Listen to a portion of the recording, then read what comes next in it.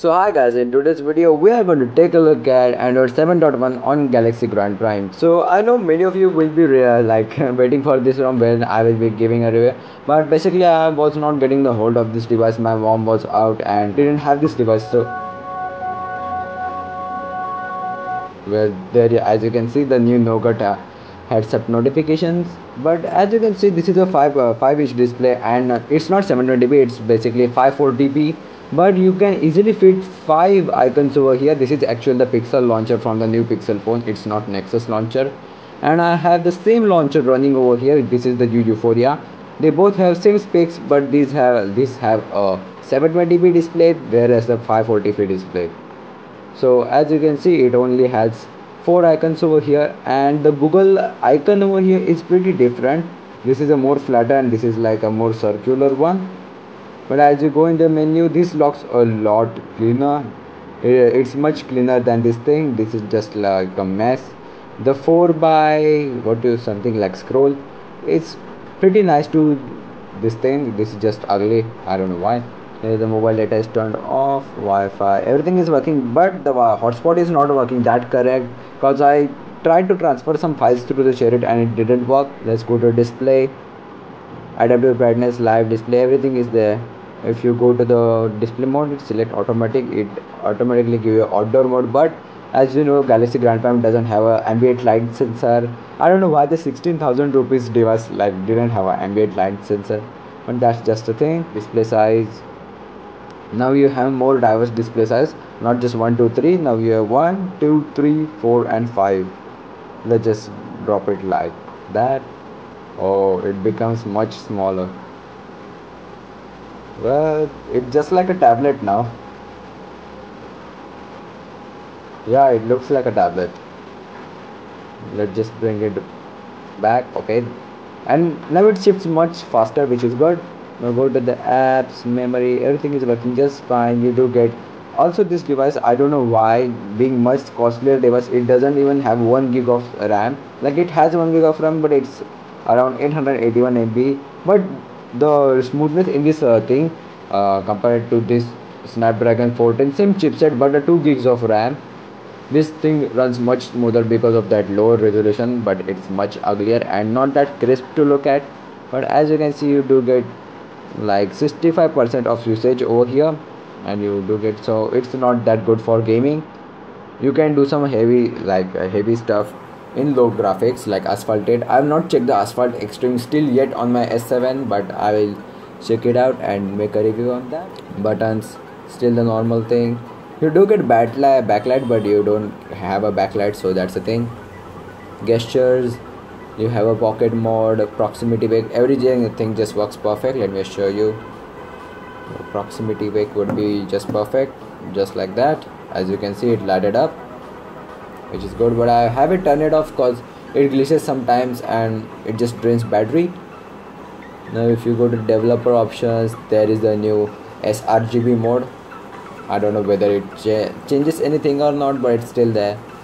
WebOS implementation, ASP WebWave, but I will recommend Android WebWave from the Play Store. You can just download that. Now you have root access over here, power menu, manage root access. This is like a more super easy thing, which is a great addition. Now if you go to Android version, there it is, 7.1, just like the Nexus. But I guess the Nexus devices are on 7.1.1 by now, which is still backward for these AOSP builds. But as you can see, working just fine. Cyanogen mode 14.1. But if you try to activate the Google Assistant, it will show you the whole screen, but now it will just get back on the screen search, just like that. It's not now on tab, it's the new screen search for a good notice. But as you can see, it doesn't allow me to enable the Google Assistant, which is a bad thing.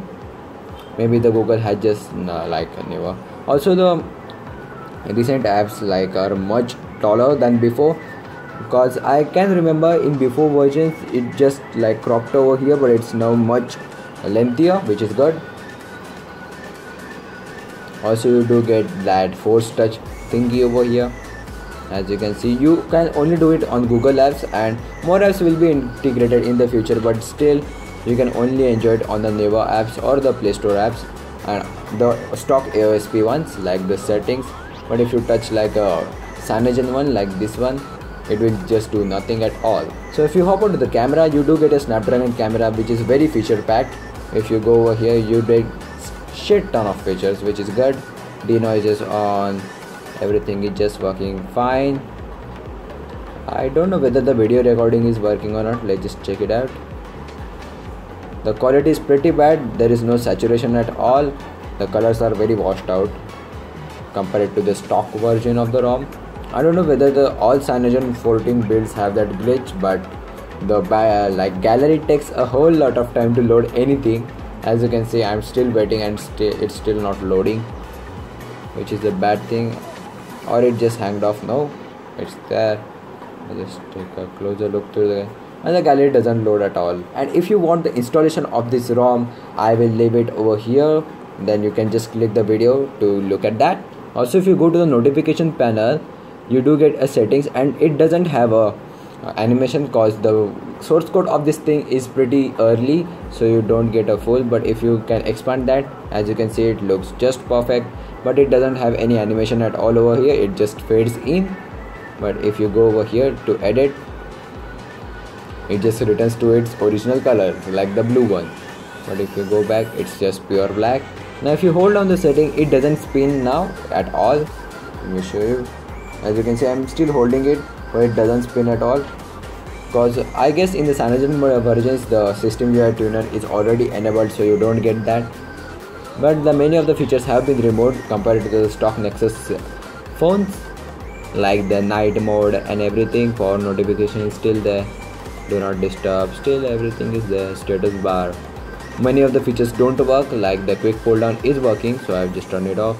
AM/PM works, clock style, right, center, everything works. But if you go to the status bar icons, okay, that still works too. Show weather, you have to add a weather app, but it just glitches out, so I don't use that. It has like force closes. Battery percentage next to the icon works, inside the icon works. Oh, that's cool. But the battery status tile doesn't work.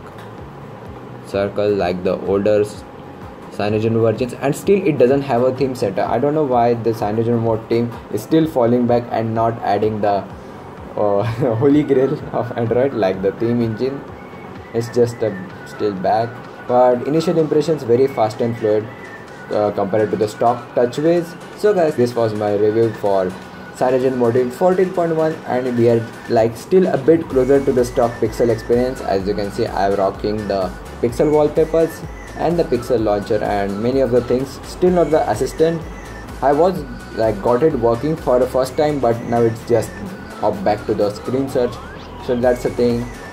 And guys, thanks for watching. Peace.